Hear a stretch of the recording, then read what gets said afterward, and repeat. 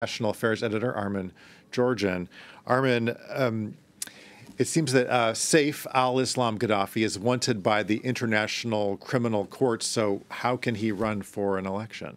And he's not just wanted by the ICC. A court in Tripoli condemned him to death in absentia in 2015 for his role in the suppression of the revolt against Seif al-Islam's late father, Moamer Kadhafi, in 2011. So we're going to have to wait and see what the Election Commission says in the light of that ruling by the Tripoli court in 2015.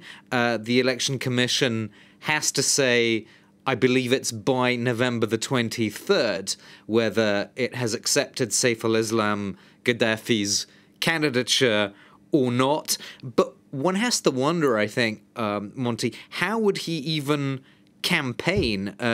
You can see him there with the sort of traditional garb and the headdress.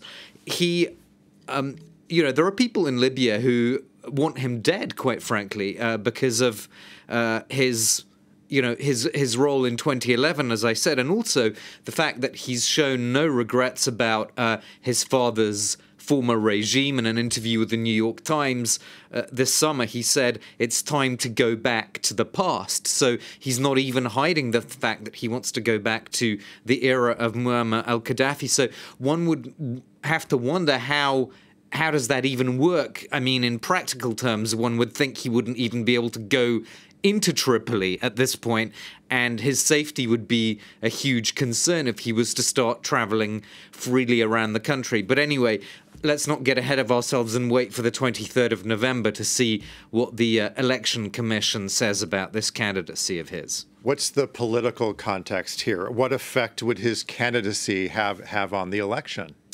Well, the most obvious challenge that Seif al-Islam Gaddafi's standing would have, I think, is on Khalifa Haftar, the strongman of eastern Libya, because remember, Khalifa Haftar he allied himself from 2014 with former elements of the Gaddafi regime, some security and some militia chiefs joined Haftar, and so if, and I stress if, Seif al-Islam manages to make this comeback that he's trying to make, then that would be a challenge for Khalifa Haftar to try and keep his coalition together.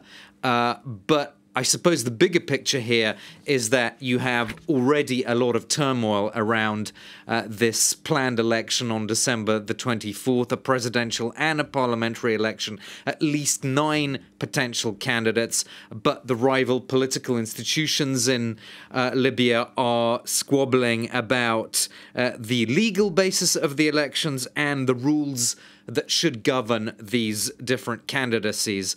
So the whole run-up has been very fraught, as you would expect, in a country that has been so deeply divided, at least since that revolt that toppled Muammar Kadhafi 10 years ago. Yeah, a lot of expectations riding on that election on December 24th. Okay, thanks a lot, International Affairs editor Armin Georgian. Thanks a lot. After more than